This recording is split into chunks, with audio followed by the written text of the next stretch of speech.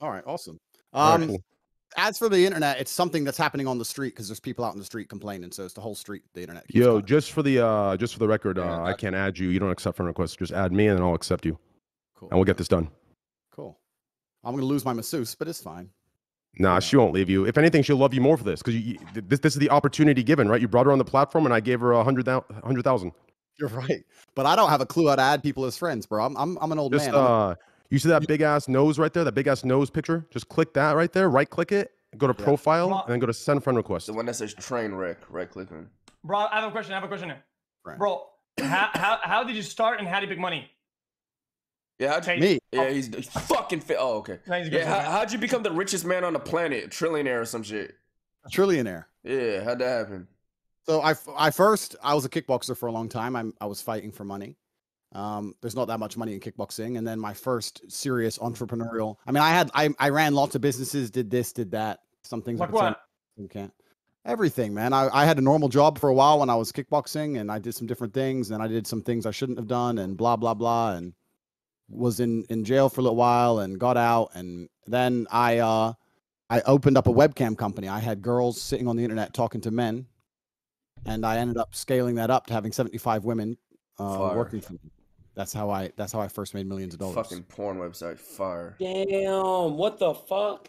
You don't know this story? This is like my most known story online. You don't know this? You never told it to me.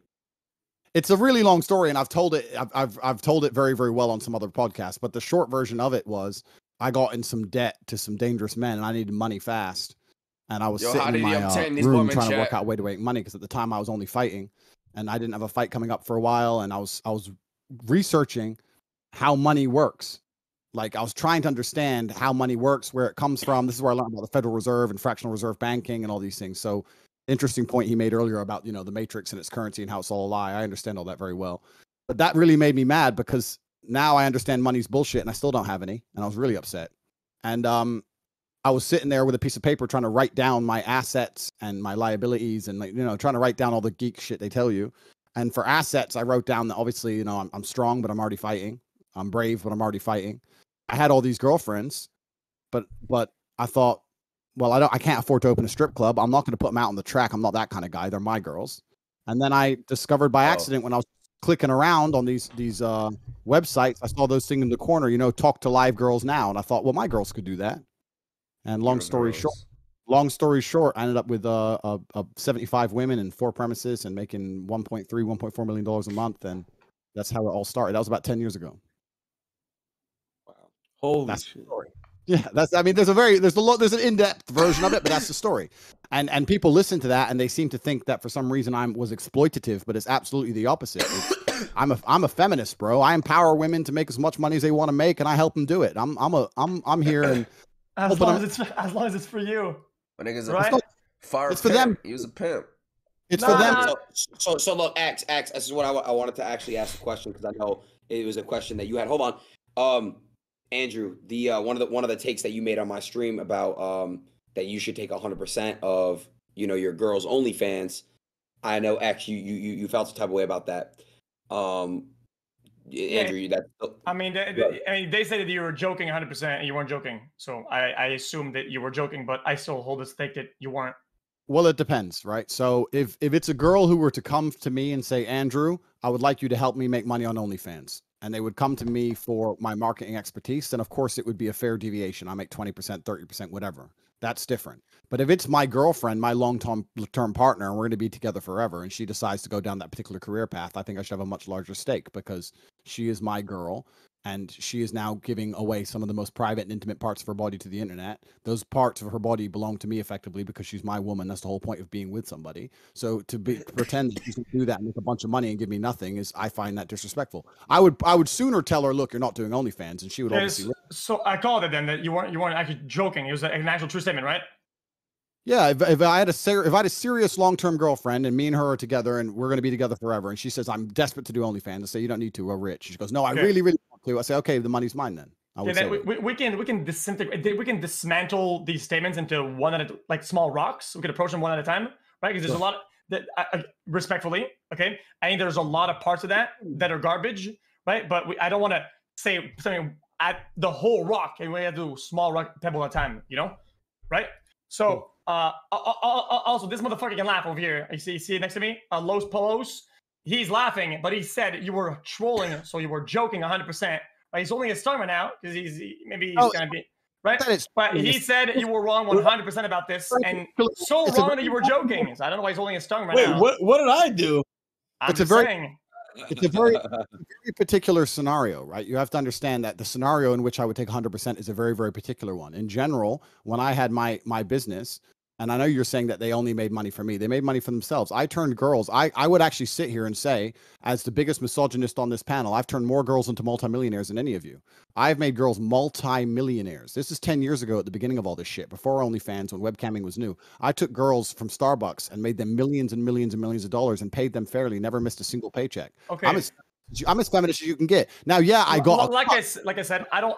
Okay, no disrespect once again. Okay, I just feel like this is like the type of argument that goes like, I have 3 friends that are black when making certain comments or whatever. So I don't. Unfortunately, don't get mad at me. Don't get mad at me. I don't get mad at you. Okay. Well, respectfully, I think that is genuinely the same vibe, energy comment, right? Oh, I can't be against women because I helped 4 or 5 of them. Oh, no, I'm not against women because I made a couple of them millionaire or whatever the fuck, right? It's not about being against women. I'm saying that the whole was a net positive for both me and the females. So you misunderstood my point. You think I'm making a different point, and that's why you've come to that conclusion. The point I'm making is that everybody who worked for me won. The only person who lost was the guy sending his money away online. That's fine. But for everyone who was associated with me, it wasn't exploitative because you made it sound like I only did it for me. No, the women who worked for me also made millions of dollars. Everybody who was associated won. Everyone won. All of them. Yeah, for business activities or whatever. Yeah, that's fine. I wasn't talking about that at all. All I meant was, okay, fuck it. Let's just skip this tangent. OnlyFans. Let's just go back to the main argument you said. So I have more of a stake. So you think that in a relationship, you have a certain stake on your partner's income based on what that income comes from. Well, it depends. Yeah, depending on how they make it. Absolutely. I think that in a relationship with a woman, if the man is with that woman, the main reason he knows he's with her is the fact that she is sexually exclusive to him. If you're with a woman and she's fucking everyone, are you even with her? No. How do you know she's even yours? Because she only sleeps with you, right? Well, if all of her intimate parts are now for everybody and they're purchasable, then I think you have a stake in said parts because those parts belong to you. She gives them to you when she decides to be a woman. So there's a price that you're taxing your loss of privacy. That's a way you could put it. I mean, personally, if my woman were to come to me and say she wanted to do OnlyFans, I'd just say no because I'm not. And she wouldn't. Okay. Then. But example. Okay. Yeah, I mean, respectfully, let's have let's try to upscale that discussion and see what kind of stake would you need for your girl to suck another guy's dick. I would never tolerate that on any level. So that's too far. But there's a price for the pictures and the loss of intimacy. Correct. For me, it's a black and white thing. This is scalable. Once you lose a certain amount, you can lose more of it, right? I understand what you're saying, but to me, it's not black because pixelated pictures on the internet are very different than sucking an actual dick. So I would never let my girls be prostitutes. None of the girls who ever worked for me ever prostituted. I've never associated with a prostitute. I don't associate with porn stars, none of that kind of shit. But I had very wholesome girls with pictures of their titties on the internet 10 years ago who made themselves millionaires, yes. And now they are happily married with somebody or whatever. Or some of them are still with me. It doesn't matter. But I was never like getting girls to prostitute or hardcore pimping along that line. I use the word pimp because I had a lot of women who worked for me and they were all beautiful and it sounds cool. But truthfully, I don't even really see myself in that regard. Cool. I think I'm less of a pimp than most corporations. Like the girls who work for me 50%. You don't get 50% of the cash register when you work at McDonald's. Okay, people can be pimps and companies can be pimps to a certain level, right? Which has anything to do with you being a certain level of a pimp. I think I don't think if your girl is doing something, an activity of her own will, I feel like taxing her that's being a pimp. Like, quite literally. You are pimping at the wazoo. Yeah, you are pimping. I understand, and maybe you've never had the kind of relationships I've had with my women, but any woman I'm with decides to, by her own free will, submit to me because she sees me as her intellectual superior. She sees me as her life superior. She looks up to me and she respects me, and she sees me as God. And for that reason, if she were to come along and say do OnlyFans, and I said no, she wouldn't do it. But if she insisted on doing it, I would sit here and say, look, I'm unhappy with you doing this, making a bunch of money off of parts which are supposed to be intimate only for me. If this is going to happen, I need to have some kind of compensation for my unhappiness. Yes. And she would understand and she would pay me. But this is not a scenario I need to be involved in. This is just a hypothetical, right? But all the girls who worked for me, they were not romantically involved. They were girls who decided to make a bunch of money and they came to the best in the business, which was me. So you would be okay with then paying them for their discomfort in other areas then? That'd be something that you're open to? Sure. I mean, that's an interesting way to look at it. I mean, I think that all men do naturally anyway, right? Let's. I understand your point you're making, so let's extrapolate on it. You're saying that if I do something that they're unhappy with, I should give them money.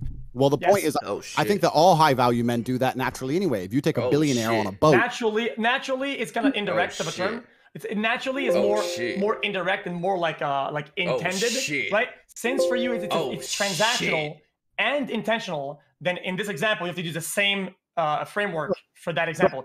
Same framework has to be agreed upon. So let's say I don't want to be too gross right now. You're with a girl and you want to do something. You're okay with the thing of saying, okay, well, I mean, I kind of want to do that. I'll give you 10K.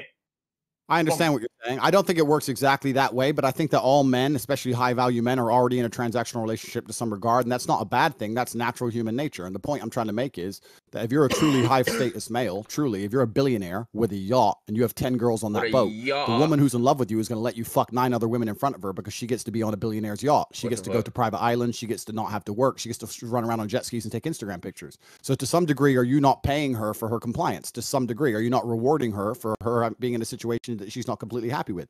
That is natural human nature, and all high status males do it. Okay, as much as I would agree with you, that would be a part of something, right? Part of some sort of fulfillment, right? I would like my partner to be fulfilled in all the ways that I like to be fulfilled. Oh, you gotta understand what point if a girl's only with me because she's fulfilled in this money way, but she's lacking on a bunch of other shit, what's the point?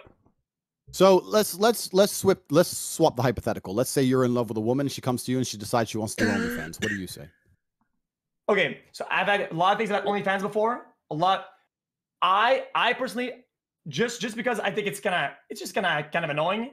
I wouldn't go into it knowing she's doing it. So right? You would.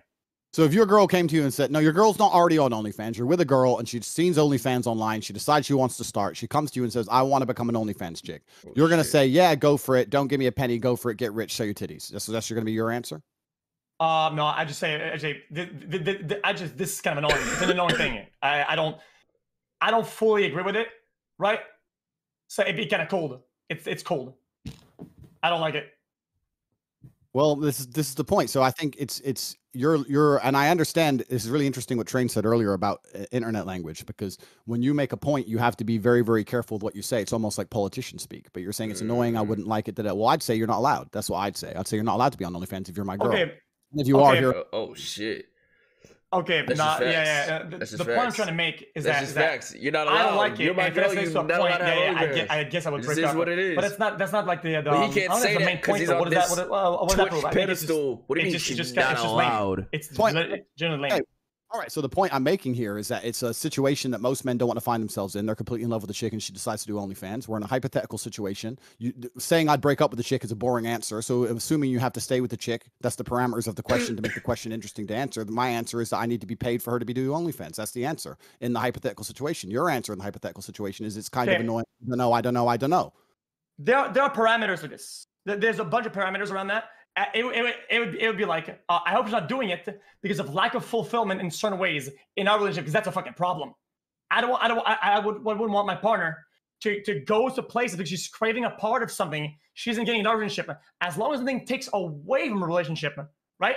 And the framework remains the same, then I guess it's kind of chilling. But that's kind of how it comes to OnlyFans, because people do it for a lot of reasons and a lot of other ones. No, so my girl's titties and an asshole. Just do you mind me asking a question? How old are you? 26. Okay, let me blow your mind, young man. Women love men they respect. And let me tell you this, and this is natural, this is evolutionary, it's